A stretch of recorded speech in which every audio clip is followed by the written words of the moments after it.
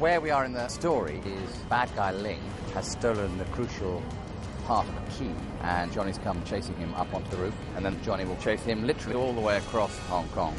Hong Kong was terrific, actually, and I think we got some very good footage there.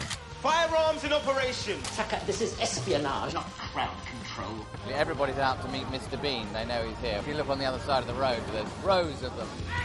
It's about 180 feet straight down. It's a 16-foot gap, and it's just around about the limit of his capabilities. Of course, the rest of us have done it already, and didn't find it too troubling. Yeah, you wish. It's a funny thing, you put an actor in front of a massive backdrop like Hong Kong, and all of a sudden the movie feels bigger, and when you put Rowan in front of it, it'll look funny as well.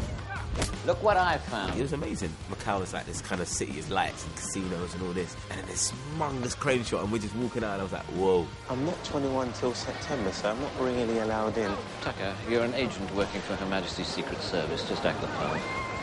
Thanks very much, guys. That's a wrap. Excellent day. Can I just say so? That was just massive. Yes, it was rather large.